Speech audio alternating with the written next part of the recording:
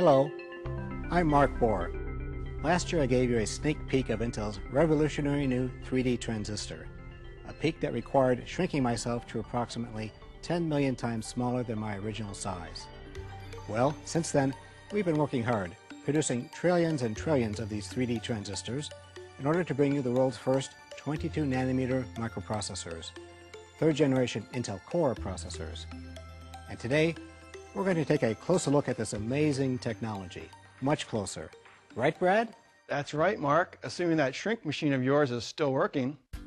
Still working? This is Intel, Brad. We make technology better with every generation. Take a look. That is awesome. Can I drive? Absolutely not.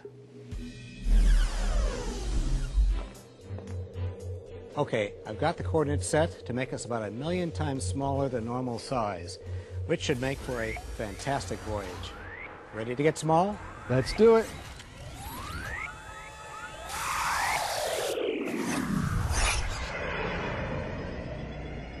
Wow, it's beautiful. It sure is, and I love what you've done with my transistors. Where to first? Let's head over to one of the CPUs. I mean, even as we integrate more and more technology into the die, the central process unit is still functioning as the real heart and soul of the microprocessor. And third generation Core features the most advanced CPU we've ever made.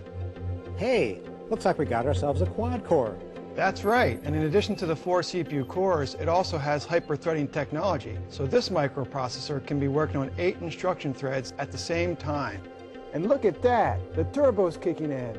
Along with hyper-threading and core parking, it helps the processor actually manage its own resources, so it's constantly reconfiguring itself to make whatever you're doing run as fast as it can. And when it's not needed, the processor puts itself to sleep to save energy. And is that the Intel Secure Key over there with the Intel OS Guard? Good eye, Mark. Intel Secure Key features a digital random number generator to make encryption stronger, and Intel OS Guard helps protect against a hacker trying to take over your system. Third generation Core will be the first microprocessor ever to put all these security features right on the CPU. Say, Brad, did I mention that we have to return back to our normal size before this counter hits 0? No, I don't believe you did.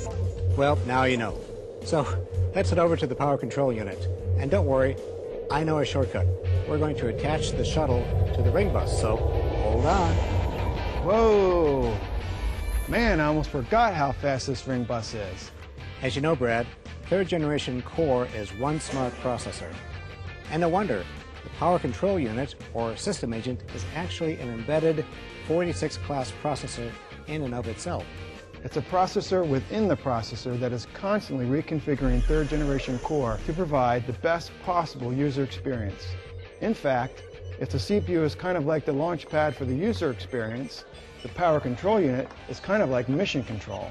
For instance, even though turbo and hyper-threading are implemented on the CPU, they're actually monitored and managed by the power control unit. And this is also where core gating gets managed, right? Which means the PCU is in charge of how resources get powered up for performance and down to save energy and use less power. That's right. And it's doing that hundreds of thousands of times a second, which is, you know, pretty fast. Yeah, almost as fast as the rest of this tour needs to be. Let's head over to the graphics processing unit before we get stuck down here. Good idea.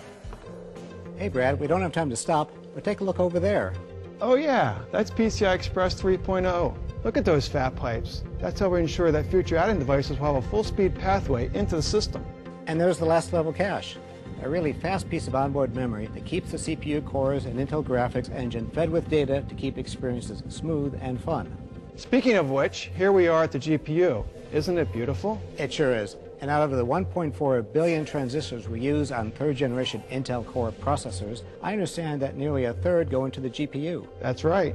Intel started integrating graphics right on the die with our previous 32 nanometer generation. But with 22 nanometer, we really begin to get the benefits of that integration. In fact, with 22 nanometer, we've been able to re-architect the entire 3D engine to give it additional execution units and make each of those units more powerful. Impressive. But what's all that mean to someone who isn't a microprocessor designer?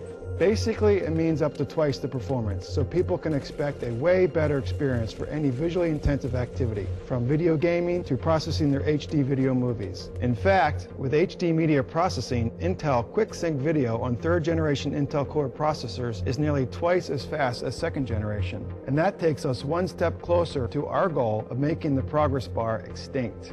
Oh, that reminds me. We better get going or we're going to be extinct. In fact, there's no time to set the exact coordinates. I'm just going to have to ballpark it.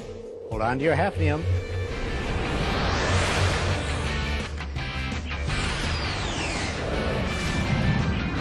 So, this is what you call ballparking it? Hey, we're still working out the kinks. And be careful not to step on the fab building. Those things cost like $4 billion.